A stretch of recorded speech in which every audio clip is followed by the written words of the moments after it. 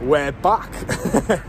Newcastle United just keep on winning. Now, I know before you start it was a pre-season victory, but it's still a victory, Carl, and Newcastle have beaten Rayo Vallecano by 2-1. I'm not going to kind of say this moment. I just kind of want your just a general assessment of things. How did you see it today? Pretty relaxed, to be honest, mate. I didn't expect a goal that early, if I'm honest. Sean Longstaff with a lovely finish after the ball coming from Jacob Murphy. Chris Wood scored the penalty as well. I was a bit disappointed in Joe Willock in the first half, and I thought at times Maxi obviously had freedom to go and do what he wanted to do, which you expect, but I thought his final product was pretty poor today.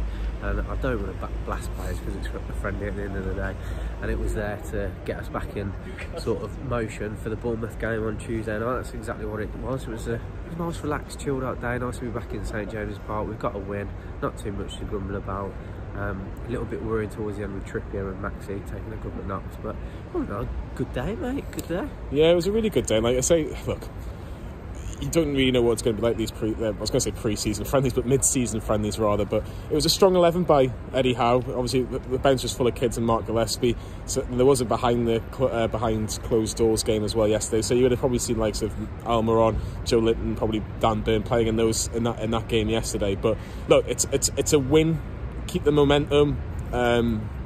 Look, Vallecano probably didn't really test Newcastle too much going forward. I know they did score, but it was an own goal by Matt Targett. But Newcastle are pretty comfortable. It was nice to see the likes of Dylan Stevenson getting some minutes as well, Carl. But Jay Turner-Cook as well. Yeah, Jay Turner-Cook as well, former Sunderland player, believe it or not. But just one thing really kind of going into Tuesday is that, do you think Eddie Howe knows what 11 he's going with? Because I think I would imagine that majority that played today, I think will start on Tuesday, in my opinion. Maybe Almiron and Joe Linton probably coming in for. Yeah, I was going to say, other than those two, it was probably that sort of near enough the majority of the lads that played today to get them warm and ready for Tuesday. I don't expect to see the likes of Bruno much, to be honest. Obviously he's come back a little bit later, been given a bit more time off, so I think today was sole reason to get them ready for Tuesday, so I don't expect to see many changes, mate, to be fair. No changes. Well, very, very few changes probably for the Bournemouth game, but it's a massive game. If Newcastle can get through against Bournemouth, they're in the quarter-finals, and Man City, Liverpool play each other, so another big team's going to get knocked out as well. My man of the match today, I'm going to go for Sean Longstaff. I thought he was brilliant in the midfield today. I think he's just that. You can tell he's got the confidence, and I don't think you can drop him all. Like, I don't think Willock was that bad. He won the penalty as well in the second half, if you remember rightly. Yeah. But no, Newcastle, comfortable victory in the end, a 2-1 win over Rayo Vallecano. It's Bournemouth on Tuesday night. I'll be there. He'll be there.